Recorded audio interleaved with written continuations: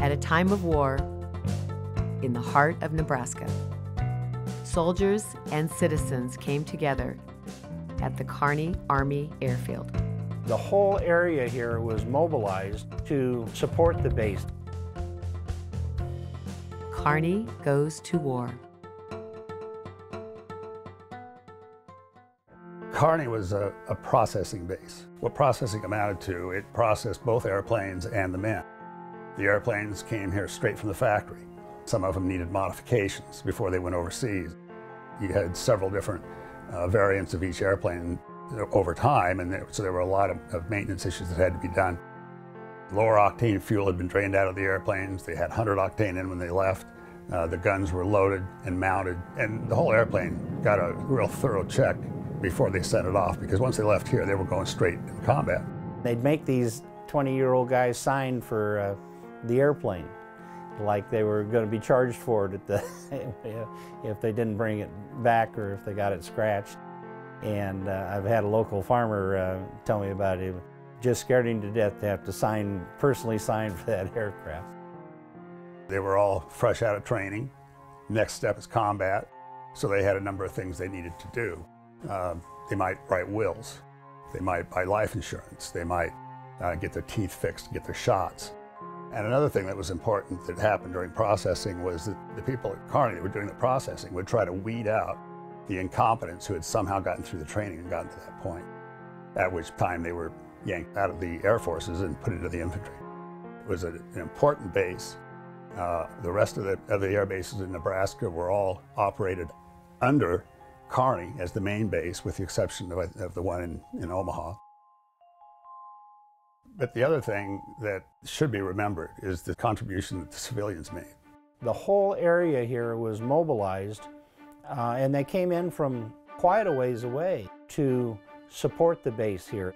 Ladies come in from the farm and pack parachutes, for example. There was a WAC mechanics group here where they were working on the engines. And just all aspects of the base life, there were civilian and military workers.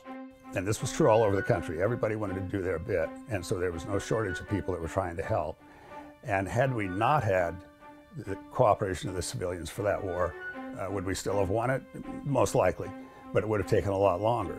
And we'd have had to have had a military that was 3 or 4 times the size because of all the contributions that the civilians made.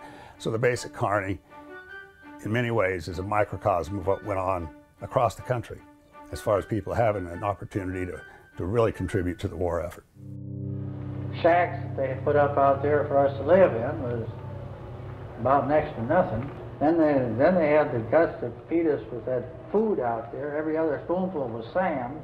Thousands of soldiers had left the comforts of home behind, and it was up to the citizens of Kearney to provide them with hospitality. Many of the families kind of adopted these young fellas and invited them into their homes for home-cooked meals and picnics and other things.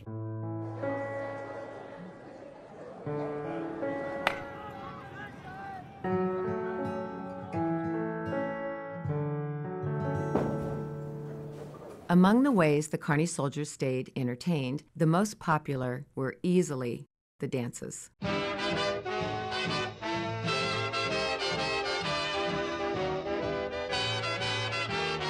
Dances were an almost nightly event, with big-name acts regularly coming to the base or to clubs in the surrounding area. We had Harry James and we had Tommy Dorsey, and then they had big-name bands come in there because they were going across country, and they'd make that stop and have pick up a few dollars and then keep on going. The biggest problem had to do with turning a couple of thousand testosterone-laden young men loose in the community. And the parents were justifiably worried about what could result. They formed what was called the Hostess Club. And to be a member of the Hostess Club, you had to be at least 18 and single and of good moral standing. It was organized along military lines. They had captains and colonels, and the captains and the colonels consisted of older women from Kearney who served as chaperones. This pretty much allayed everyone's fears. And it worked very well throughout the war. It wasn't until the tail end of the war that it kind of fell apart. And that was because there were so many young women that were attending the dances at the air base that the whole chaperone thing just kind of disintegrated.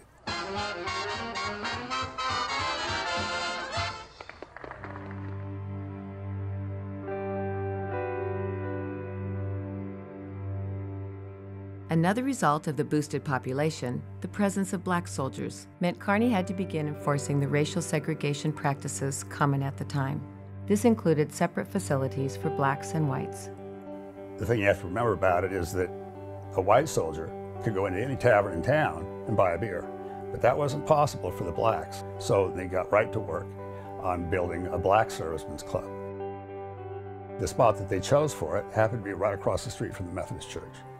And at that time, there was a very active dry movement in Nebraska, and most of the clergy in Kearney objected strongly to the fact that this was going to be right across the street from the church.